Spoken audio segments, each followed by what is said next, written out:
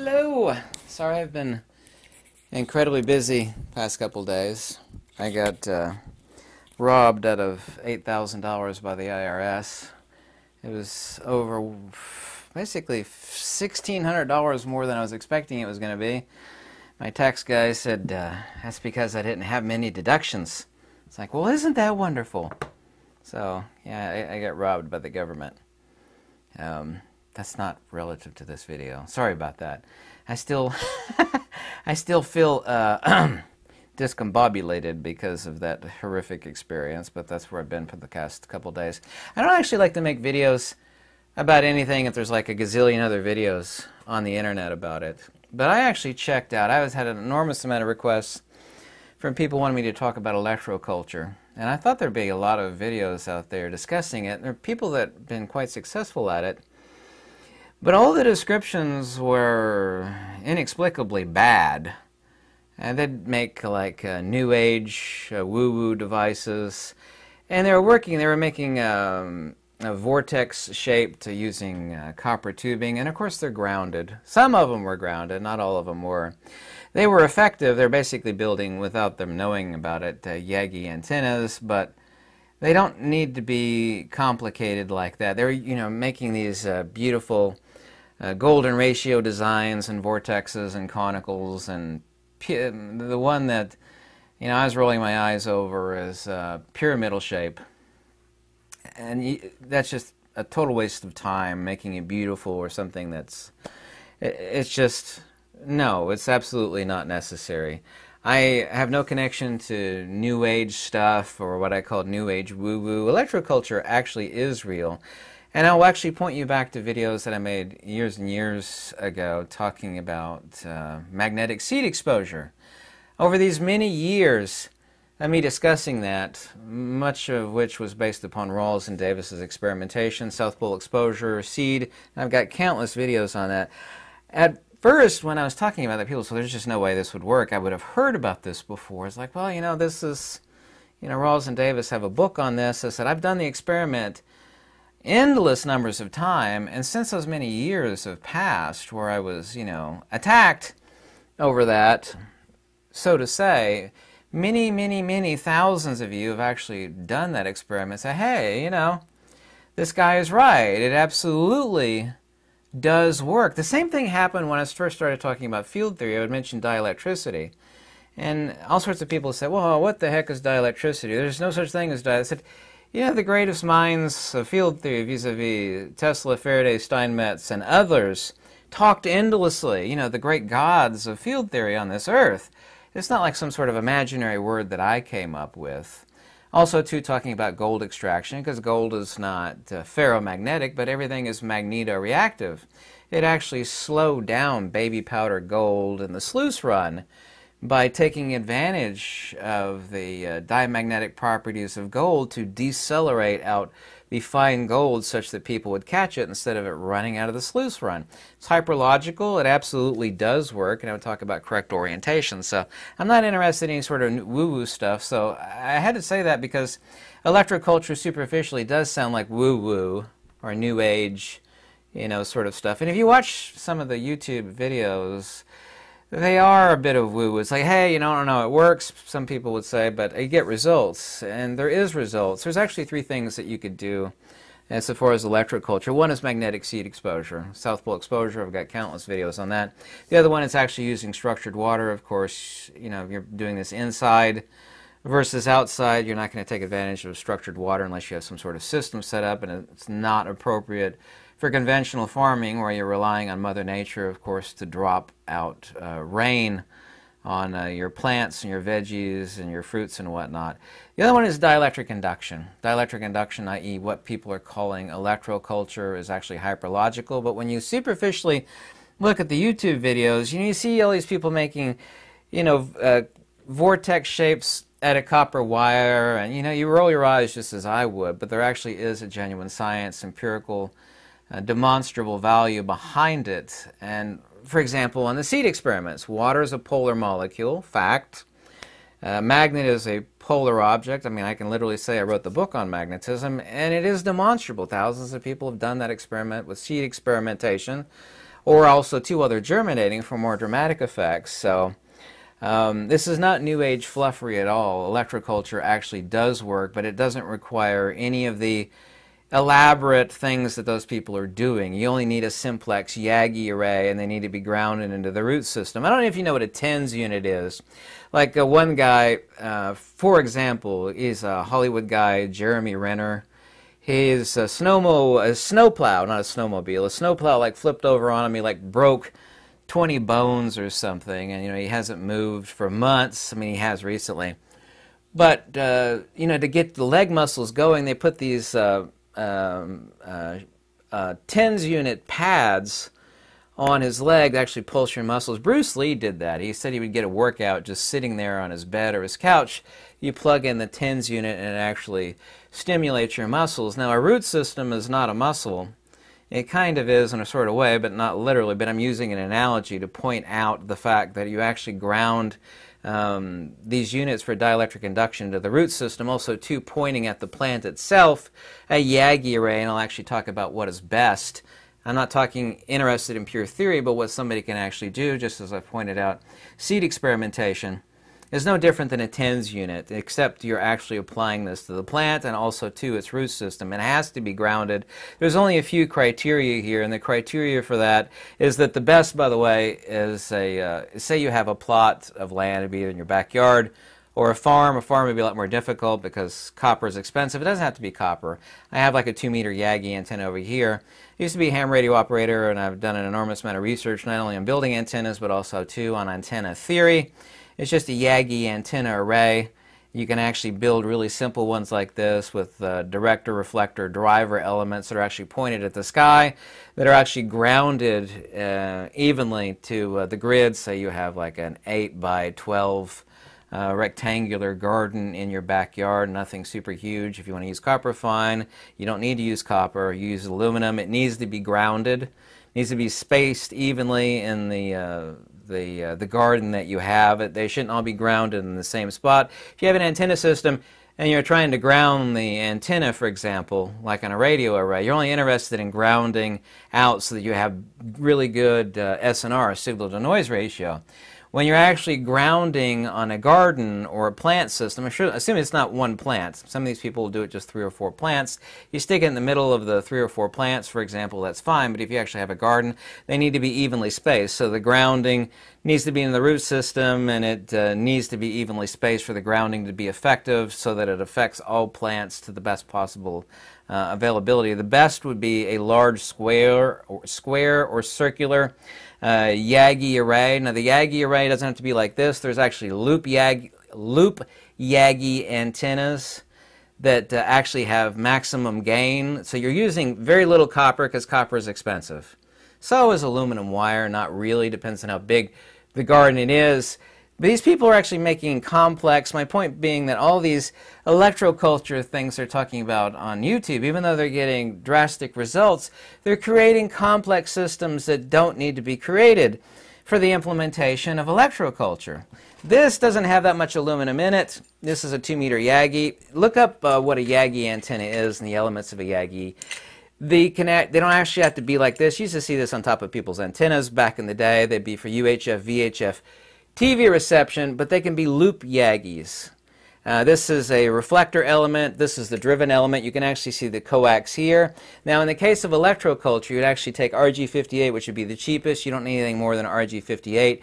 You're not trying to receive radio signals here. You're actually trying to create dielectric induction into the plant system. The RG58, you can actually see the coax connector right here. This is the driven element. Now the driven element is not only, you're not transmitting anything in the case of electroculture, you're trying to receive.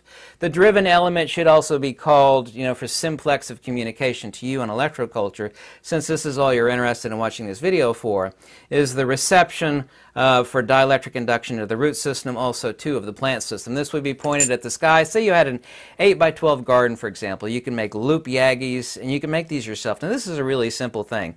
This is literally 3 pieces of aluminum. It's slightly more complicated than that. You solder the RG58 to it. You could even tie it on there. If you don't know how to solder, don't have a soldering iron, of course soldering anything to aluminum is nearly impossible, you could actually tape You strip off the coax, you take the grounding shield and the center conductor to the driven element. You're not transmitting anything. This is a 2-meter transceiving Yagi antenna for maximum gain.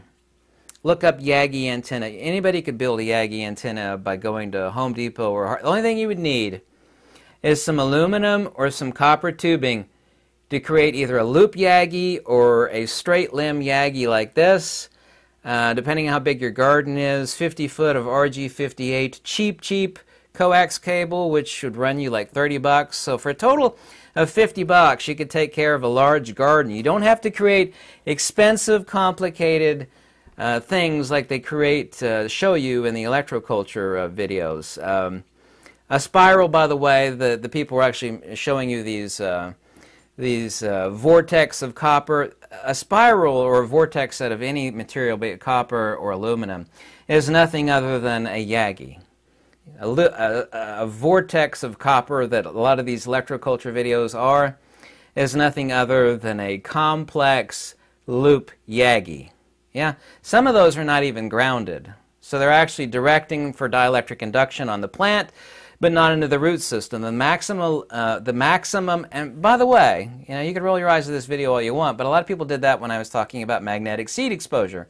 And thousands of you have duplicated that experiment successfully. I didn't think it would work, but I believed you because you weren't selling anything.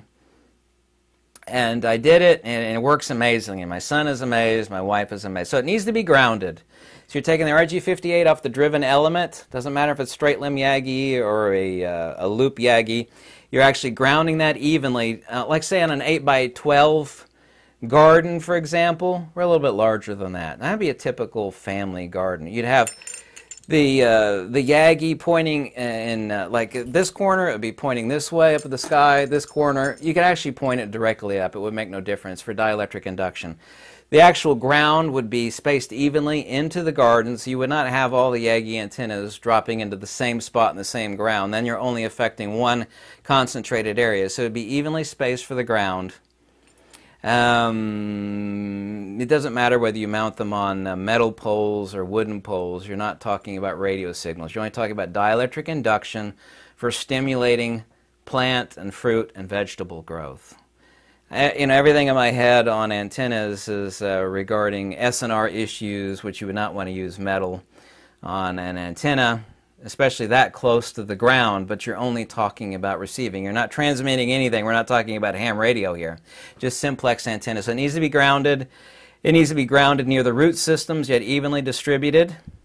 Like I said, a spiral is just a Yagi antenna. By the way, this is a reflector, this is the driver, and this is the director receiver. Anywhere this is pointed where the reflector is back here is for transmission or reception. You would actually point this as a source. Remember when they put radio transceiver collars on bears and they'd try to locate them? They'll send out a little beep like a bear or an endangered animal. Wherever you had the maximum signal reception is wherever this is pointed to. This is actually a directional lobal antenna based upon antenna theory. So these, in the case of electroculture, would be pointed directly up at the sky or no greater than 45 degrees relative to the ground plane. So nothing more drastic than this. So say at a rectangular garden, 4 of these at all 4 corners, you only really need 3. Depends on how large the garden is. Like an 8x12, you'd only need 3 Yagi antennas. Some people would find it harder to make this than it is a loop Yagi. The central shaft here doesn't need to be metal at all. It can be wooden. There have been many Yagi antennas made with the central shaft where the reflector, director, and driver are attached to a piece of wood. And that's actually the simplest way. Like a tobacco stick, for example. I got like thousands of those in my barn. I don't know if you know what a tobacco stick is. You place the copper or aluminum here. You would need this RG58 or this coaxial screw-on connector. This on this professional 2-meter Yagi antenna. You would just need to strip off the conductor and the shielding of an RG58 coax and wrap it around. Don't have to solder it. It only needs to be contact. Soldering is best. But if you don't know how to solder, and then the RG58 is grounded. Evenly spaced to the root system, depending on the size of your garden, whether it's circular or rectangular. The dielectric induction actually helps the root system grow. Also, too, electroculture plants require roughly between 20 and 30% reduction in fertilizer uptake. What it actually does is no different analogously to a tin system used on a mussel. Now, that's not a perfect analogy, but it makes people understand. Also, too, since water is a polarized molecule, yeah, same reason why the magnetic seed exposure experiments works perfectly. It actually helps an osmotic uptake in the root system of the plant, not only of the water, but also too in the minerals, by causing dielectric induction into the plant system. Yeah. If you told people 30 years ago, or maybe 40, since Kirlian photography existed back then, like you could take a leaf and do Kirlian photography of a leaf, it's like, okay, you see this electrostatic field around a leaf. You could cut the leaf in half and throw away the tip of the leaf and stick it underneath the glass plate and do more Kirlian photography, and you would still see the missing tip of the leaf. Go look that up. Type in Kirlian photography and leaf, for example. I have no interest or connection to New Age woo-woo. Yeah? Woo-woo, you know, like tinfoil hat quackery, you know. Electroculture is real. There's palpable, empirical, demonstrable science behind same. It's the same reason why magnetic seed exposure. You never heard about magnetic seed exposure in high school or college or from any farmer that you know. You probably also didn't hear about electroculture. Electroculture is proven to work. There's even demonstrable. Here's one from a diagram from a long, long time ago. This is hooked up to, I think, a electrostatic generator where the guy is actually watering his plants, and the water is hooked up to an electrical generator. Here's another one where he's actually using a bucket pail, and you can't see the cord back behind it, but there's an example there. So this has been known about for a long time. This is not like recent New Age quackery of any variety, but this is no more quackery than magnetic seed exposure. Everybody that's done that experiment has reported back like, wow, I can't believe this works. It works drastically. But the stuff that you do see with the really elaborate devices on various YouTube channels, like they are doing electroculture, but they're wasting time and money and material, creating elaborate, beautiful-looking geometric structures. You don't need that. You only need a Yagi array. Yeah?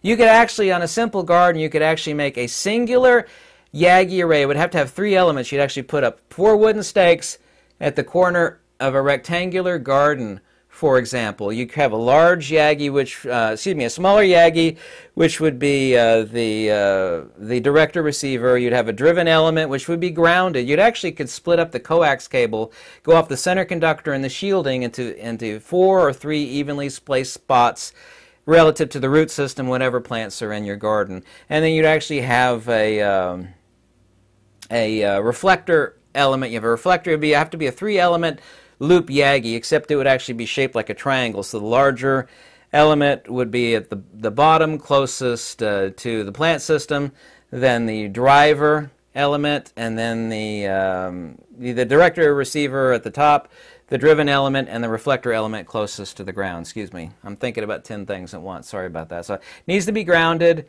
Needs to be grounded near the root system. The only thing you need to create is either a circular loop Yagi, 2 or 3 of them, depending on the size of the garden and how many plants are in there. A box or rectangular Yagi, like the one I just described a few seconds ago. This is a little bit harder for people. It's much easier to create a staked loop Yagi because it's not moving. This is actually Yagi that's meant to be directed. It's like I'm talking to this repeater over here. It's pointed in that direction because it's actually lobal. It's actually directional. Yagi antenna is directional. I want to use another repeater, and these are put up on antenna masts that actually are on a rotor, so you could actually turn it over here for better SNR, signal-to-noise ratio, gain reception, but you're not interested in any of that as far as electroculture goes. So the good news is, yes, electroculture works. The great news is you don't have to create any of the complex structures that they show you in all the YouTube videos. I had no idea that the electroculture videos were so bad on YouTube. The information is so bad because I don't like to make videos about something that a million other people are talking about accurately. But there are quite a few videos, but none of them are highly accurate in actually talking about the demonstrable and empirical principle behind electroculture. But it is nothing other than dielectric induction to cause osmotic uptake of mineral and water by the root system, but also, too, to stimulate the plant. No different than what's-his-face who you know, broke 20 bones in his body or whatever it was, and he hasn't moved his legs in weeks or months, and he sticks a TENS unit on his legs to cause muscle contraction. And Bruce Lee did that, where he'd just sit there on a couch and hook up a TENS unit, and it would actually flex his muscles like, I don't know, 100 times a minute or something drastic like that. You know, you get a workout just sitting there. It's not the exact perfect analogy, but what you're actually causing is electrostatic or dielectric induction for osmotic uptake, for better water and mineral uptake by the plant, which of course makes it grow faster and better, bigger fruits, yada, yada, yada. But also, too, by putting a Yagi array above it so that you're actually able to block out some of the stray EMF. But that's not what's causing the plants, you know, to grow better. You're actually causing dielectric induction in the leaf and this, depending on the type of plant, the actual central stem, where it's transporting water and nutrients to the leaves and to the fruits. It's like giving somebody a plant a massage, except electrostatically. I don't know if you've ever been shocked by an electrostatic device. You actually feel invigorated. It might scare the heck out of you at first, and I'm not talking about a lightning strike. But this is what electroculture is in simplex. I kind of hope I made that simple and you understand it. Let me know if you have any questions. If you like this video, or you want to contact me, my email's in the description below. Any donations are always warmly welcome. So that's electroculture. It is demonstrable, empirical, and it is logical, and it is not New Age woo-woo, as I like to call it. Thanks so much for watching.